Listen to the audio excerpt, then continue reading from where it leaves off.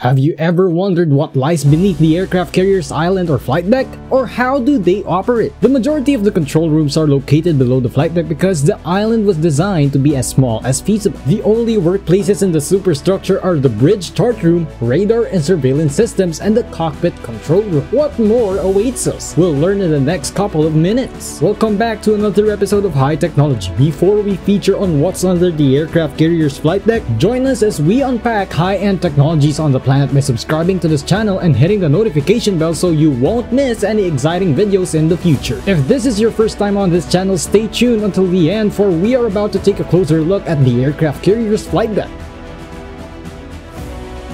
To describe this more clearly, the very back of an aircraft carrier is protruded similarly like a fantail. Fantails are small insectivorous birds of Australasia, Southeast Asia, and the Indian subcontinent. They fly in a very distinctive way with the feathers spread out to help them turn quickly so they can catch insects. The fantail opening has a number of uses. Almost all of the justifications for this enormous hole are encapsulated in it. When anchored far from a pier, it gives a protected space to board the ship and a way to tow cargo behind the ship as it travels. Some of those items are classified, but a barge that was frequently towed was utilized by the pilots as target practice. The jet engine shop is also immediately behind doors in the center right. When they are open, a rail system can be extended so that after an overhaul, engines can be tested at maximum power. In order to fix the 4 screws propellers, which you can fish off while anchored, it offers divers a diving platform. There are times when sailors fire up the grill and cook, and the fantail makes for fantastic photos of the ship's wake spreading out over calm waters as far as the eye can see. The spod locker where potatoes were kept was the compartment beneath the flight deck. However, on certain ships, the same space was the jet engine shop, where jet engines were refurbished and tested because the jet shop sits close to the stern. Pilots used to joke that if they flew too low and boarded an aircraft carrier, they would crash into the pantry. After maintenance, it's convenient to roam around and test engines. The airplane is transported from the hangar to the flight deck by 4 enormous elevators. Each one has a capacity of 2 aircraft or roughly 150,000 pounds of equipment. The newer Ford-class carriers only have 3 elevators, which improves the flow of fuel,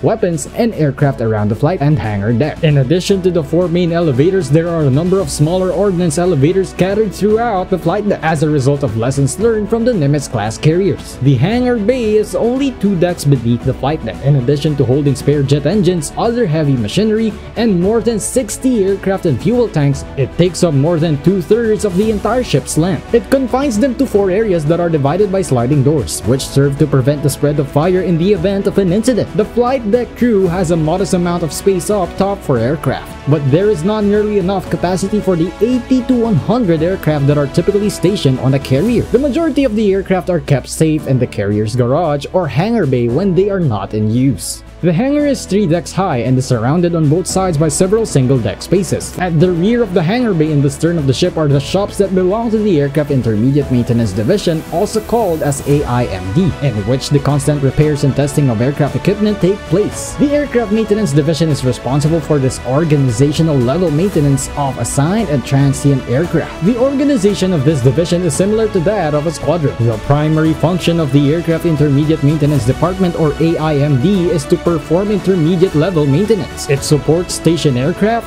tenant squadrons, and special units. Also note that naval aircraft maintenance is divided into 3 levels: organizational, intermediate, and depot. Organizational maintenance work performed by operating units such as a squadron on a day-to-day basis. This work consists of inspecting, servicing, lubricating, adjusting, and replacing parts, minor assemblies, and sub-assemblies. Intermediate maintenance work is performed at centrally located facilities such as an AIMD in support of operating units. Depot maintenance is performed at large industrial type facilities such as a Naval Aviation Depot or NADA, and includes major overhaul and major repair or modifications of aircraft components and equipment and the manufacture of parts. Starting first with the first department, the supply department is headed by the Senior Supply Corps Officer. The department is responsible for the logistical support of the Naval Air Station and all activities on the station. The supply officer and assistants have the responsibility for issuing all fuel and oils. Their responsibilities extend to issuing aircraft parts and support equipment. The supply department also operates the general mess.